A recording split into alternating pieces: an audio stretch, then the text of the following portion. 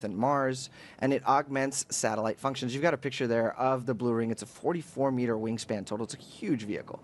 Overall, it's an exciting new class of vehicle, making space more accessible and practical for companies, governments, and our customers. Right, and it's an amazing addition to our toolkit and starts to really fill out that picture of a robust space infrastructure that will make space more accessible and more usable for all humans. Right. In particular, its potential for cost-effective science missions is just, unprecedented. Right. All these developments are exciting, but there's one more piece to the puzzle. That's right. Very soon we are going to the south pole of the moon with the 8-meter tall Blue Moon Mark 1 lander that happens to be taller than the Apollo lunar module. For us, this vehicle is a pathfinder as we continue to make significant progress within our lunar permanence team. This initiative is focused on establishing a lasting human presence on the moon, creating foundations for humanity to settle permanently. Right. So on the left of your screen, the Blue Moon Mark 1 standing 8 meters tall, single launch, cargo capabilities. On the right are Mark 2 standing over 16-meter tall with capabilities for crew to the surface of the moon. So Tabitha, those are the pieces of the puzzle. Consider our tagline, for the benefit of Earth. This sums up our mission. Every program and every vehicle we develop aims to harness the resources of space for Earth's advantage. Our work focuses on accessing vast resources, energy, rare materials, and making it possible to relocate heavy industries, especially those that could be detrimental on Earth, like manufacturing and energy production, into space. Yeah, and these are substantial ambitions. You're probably thinking that as you're listening to us talk about everything, but that is the work at hand for us here at Blue. Historically, fewer than 700 people have traveled to space globally. However, to significantly impact Earth using space, we must expand our vision. That's right, Tabitha. We've invested in developing New Shepard and building our legacy in human spaceflight.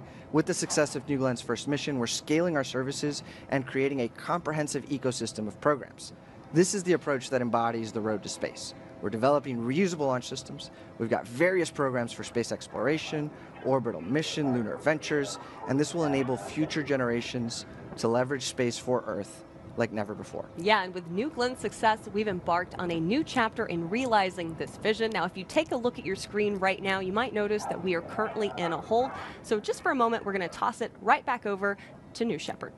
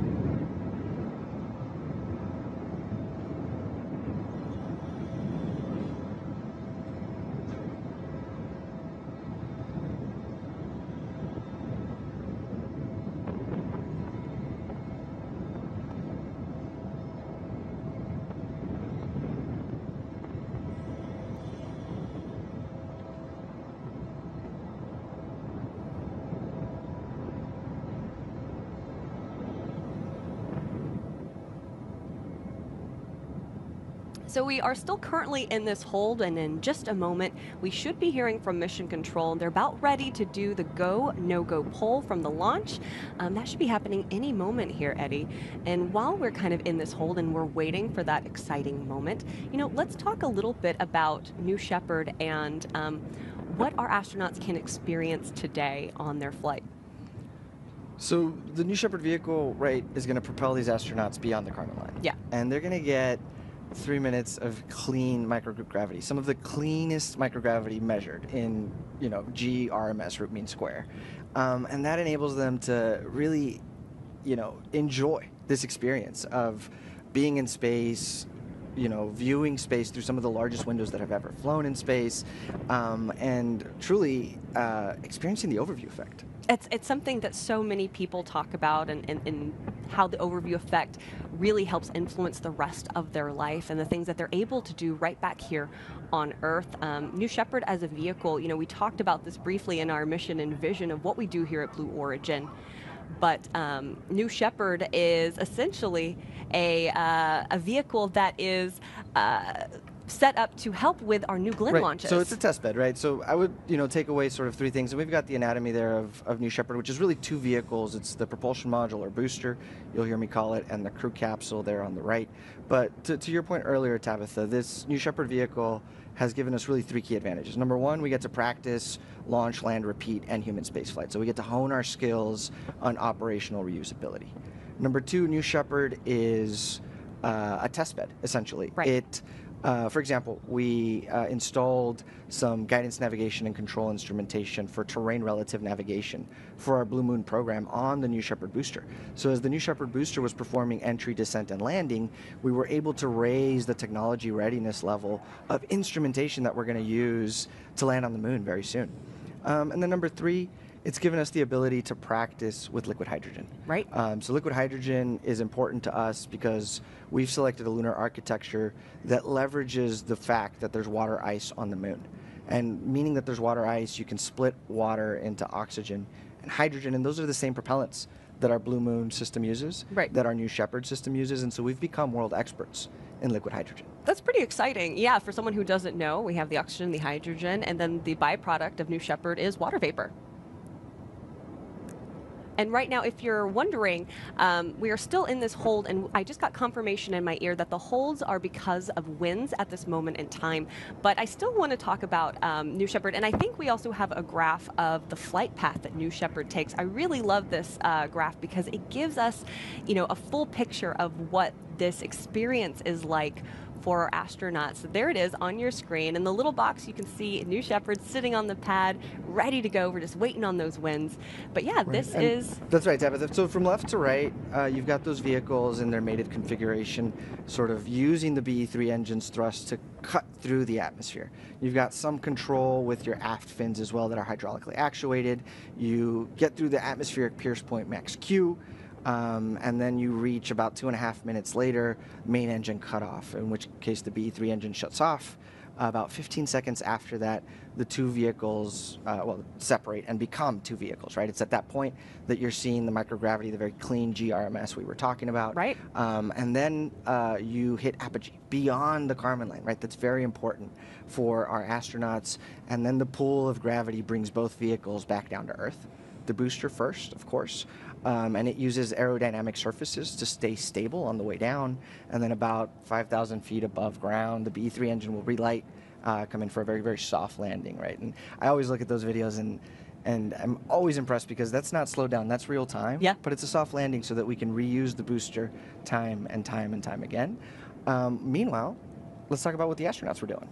Yeah, the astronauts have been up to a lot over the last 3 days. Of course, they have been getting ready for this moment.